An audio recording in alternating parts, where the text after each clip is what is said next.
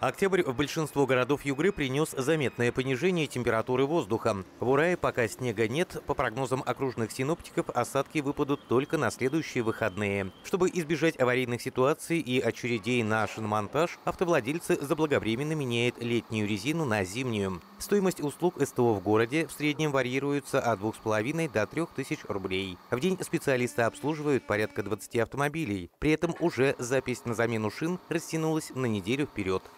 Традиционно неожиданно выпал снег в Югре, выросли очереди на шиномонтаж. За один день переобуться удастся не у каждого водителя. А это значит, что многие пересядут на общественный транспорт или будут пользоваться услугами такси. В Когалыме водителей записывают на замену шин на несколько недель вперед. Ведь сейчас график шиномонтажных мастерских не способен вместить всех желающих. В расписании свободных окон не предвидится в ближайший месяц. Я думала на самом деле, что я приеду и мне сразу поменяют колеса с летней на зимнюю резины, и я поеду. Но как оказалось, что очередь очень большая. Меня записали только через 2 недели. Я решила поехать постоять в живой очереди. И как оказалось, очередь тоже очень длинная.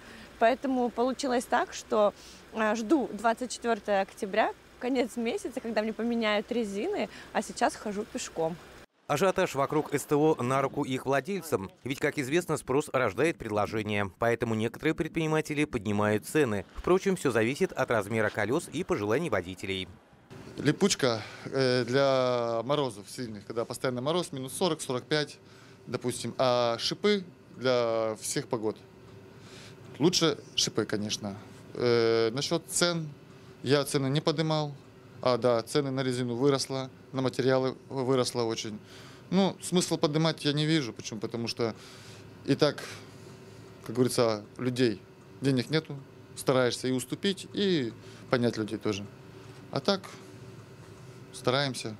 Чтобы не стоять в очереди на СТО и сберечь бюджет, некоторые автомобилисты предпочитают менять колеса самостоятельно. Среди них лангепасец Кирилл Забабурин. Много времени у мужчины это не заняло.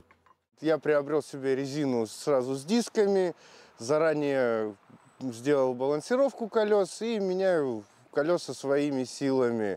Занимает это мало времени, не надо никого ждать.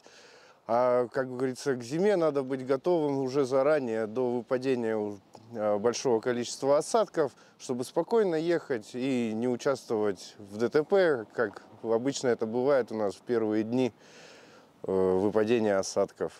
При наступлении холодов техническое состояние транспорта – только половина дела. Каждый, кто учил физику в школе, имеет представление о таких понятиях, как коэффициент сцепления, трения и скольжения, быстрый старт, активное маневрирование, резкое торможение. Все это может стать причиной аварий. Госавтоинспекция рекомендует водителям во избежание дорожно-транспортных происшествий соблюдать необходимую дистанцию до впереди движущихся транспортных средств, необходимый скоростной режим, обеспечивающий безопасность дорожного движения.